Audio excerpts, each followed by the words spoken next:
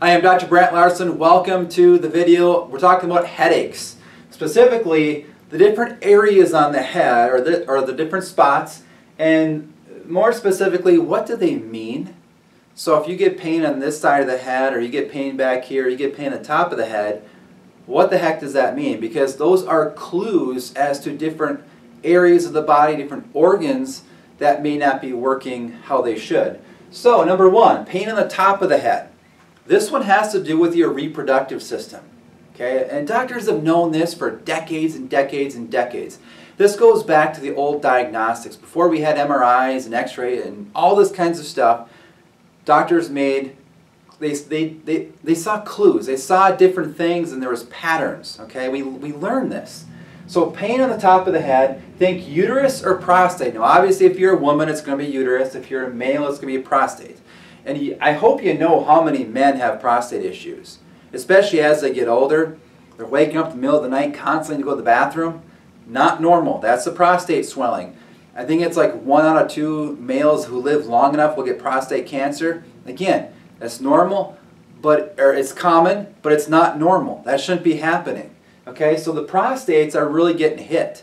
They're getting hit by chemicals, infections, just different things that are degrading how healthy and how strong that prostate is. Same with the uterus.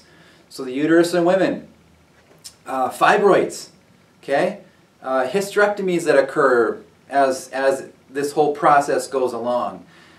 Again, common, but not normal. These organs should serve you throughout life, serve you differently throughout life, but they should serve you. You shouldn't be getting them taken out or need to get them taken out. So uterus, early stages, it could be just pain on the top of the head. That's a signal that your uterus is not working how it's supposed to. It's giving you clues saying, I'm struggling here. I'm getting filled up with poison. I'm making fibroids down here to kind of wall things off. Something's happening.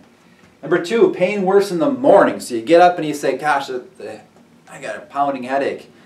It goes away towards the end of the day. Now another form of this headache is called a hangover, obviously. You wake up worse, it gets better. But if it's not that, it's pain worse in the morning. Think liver.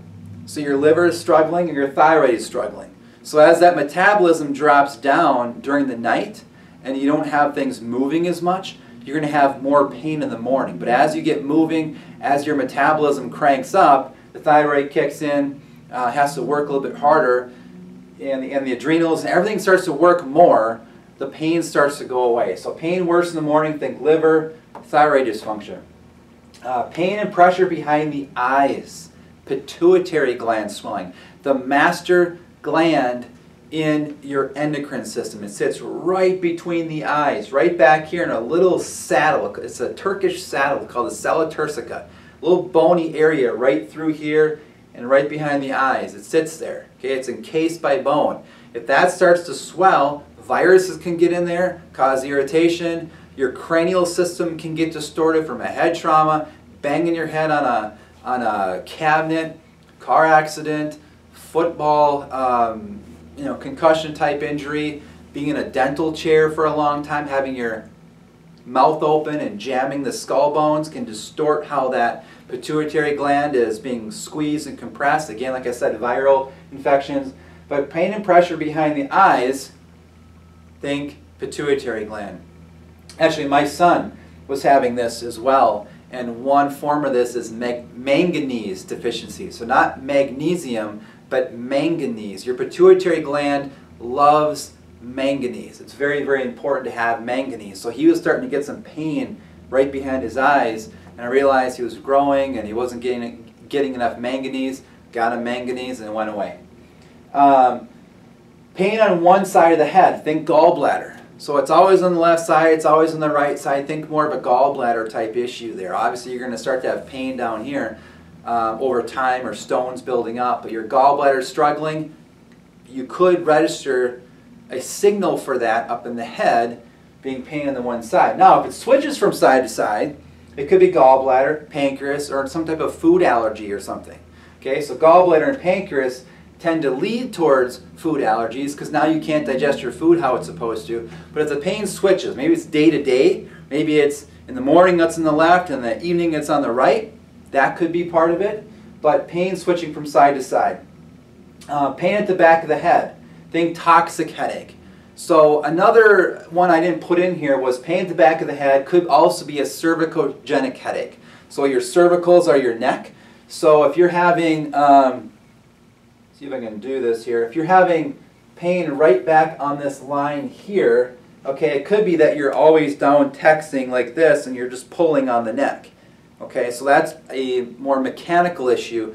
But if the pain is not coming from that, it's going to be pain at the back of the head, and that would be a toxic headache. So you're exposed to toxins, your liver's not working how it's supposed to. Pain at the back of the head. Pain covering the entire head. So you just have pain all over the place. Severe toxicity. This is where stuff is not going right. You're backing up. You've got arsenic, you've got mercury, lead, you got all kinds of other parasites going on. Your body's being poisoned. You're constipated, so you're not eliminating anything. You're getting some severe toxicity, bowel issues, pain covering the entire head. Okay. Number 8, constant headaches. So they don't really ever go away. It could be real severe. It could be kind of a low-grade constant one. Again, think toxicity, think poisoning. It's something that keeps occurring over time. So liver could be involved with this. The bowels, so small and large intestine. Maybe you're constipated all the time, not eliminating things. Gallbladder as well. Constant headaches are, again, toxicity, poisoning. If you like this video, learn more here. drlarsen.com is my website. If you like the video, give me a thumbs up, and I'll see you again soon.